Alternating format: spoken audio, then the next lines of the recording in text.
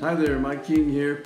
Because you're probably receiving this, or at least it's been sent out on Friday the 13th. Usually that's a tough sign. That's a tough day. Well, this is a good sign and a good day. All good news. All good news on this report. Great things happening in the field and with our colleagues throughout the Volunteers of America family. First thing I want to lift up is a great event that was put on by our VOA of Greater New York, the 5th annual Honickman Companies Benefit Golf Tournament, benefiting the VOA of Greater New York and the United Negro College Fund. This was really led by the new board chair of VOA of Greater New York, who's also the president and COO of Honickman Companies, and that's Reginald Goins. He really is hands-on with this event. He was all over the place out there. I got a chance to actually go and attend this and watch this and be a part of this slightly, along with their new CEO, Jeffrey Ginsburg. They led the team and led the effort. They asked us if we could use our relationship with the LPGA and our experience there to see if we could identify an LPGA player that could appear at their tournament and participate in it. And we were blessed and fortunate to have Mariah Stackhouse agree to come and do exactly that. She's a past LPGA Rookie of the Year, outstanding player, also past leader, if you will, of the Stanford golf team and their NCAA championship season.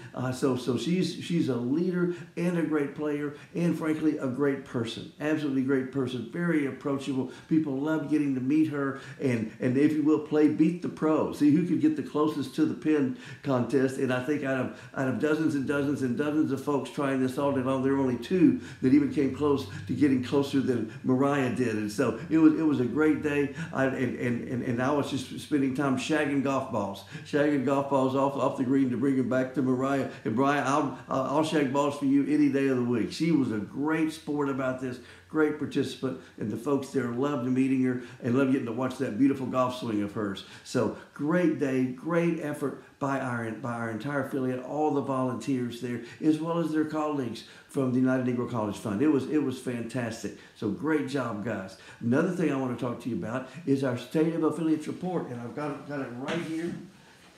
New document just coming out. You're going to be seeing this. It's going to be mailed out. Margaret Ratcliffe and her team put this together. This is a fantastic report on the past year and the activity and the programming, the income revenue, all those statistics, if you will, from the affiliates, and it shows the incredible resilience and adaptability of our affiliates in the field, dealing with the ups and downs of the economy, of the changes that we deal with every day in providing human care services, and they achieved great things. Literally increased their operating revenue by 7% over the past year, exceeding $1.3 billion, and even increased the fundraising percentage to 11% of total income, which is tough for us because we do so well on the government side. It's tough to get that percentage of fundraising up above that. So great work done there, great work done transforming lives and, frankly, creating healthy communities for all. So thank you to all the affiliates,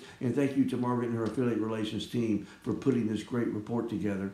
And then last but not least, Dr. Rita Nakashima Brock is doing an informational webinar on moral injury for the new U.S. Congressional Committee on the Afghan War. This is a tremendous honor to be asked to come and really, literally do an information webinar for them and to educate them about the impact of this and the work that we need to be done, still keep doing in moral injury and helping our veterans deal with this, because it really just begins as they come home. It doesn't end when their service ends. In fact, that's when it really begins. And so great work there by Dr. Brock. Thank you so much for that. Thanks to all of you for what you do and for the lives that you're impacting every day. It is seeing dramatic impact, and you see from these reports and some of the statistics that we report out, that's why we do that work and collect it, so we can show the overall impact that it has. God bless you.